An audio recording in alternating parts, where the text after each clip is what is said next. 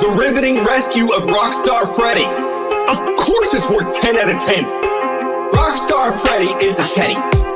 It belongs to a kindergartner in Florida, but for some reason, a first grader threw it onto the roof of the school, and the teddy bear's owner was crushed. But that's when the Cape Coral Fire Department got involved. They were probably relieved Rockstar Freddy wasn't a cat, and they pulled out all the stuff to pull the teddy off the roof.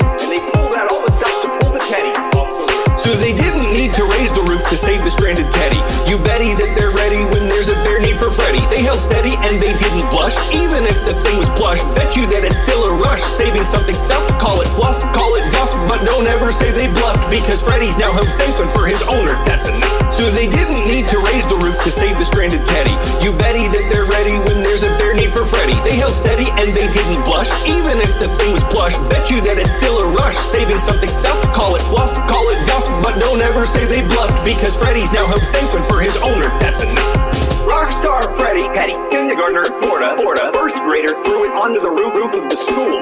Cape Coral Fire Department got involved, got a Rockstar cat, and they pulled out all the stuff to pull the Rockstar Freddy, petty kindergartner, Florida, first grader threw it onto the roof of the school.